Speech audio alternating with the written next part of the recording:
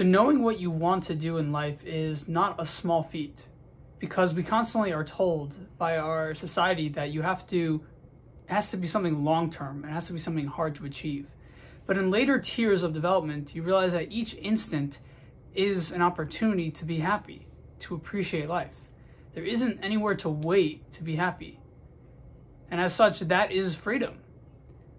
But we are constantly told that it's all about preparation. You know, it's a really big issue.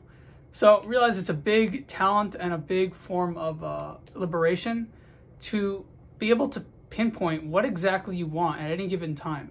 No matter how seemingly trivial, no matter how seemingly childish or immature, just what do you want to do? Get in touch with that, and that will bring you to the next step.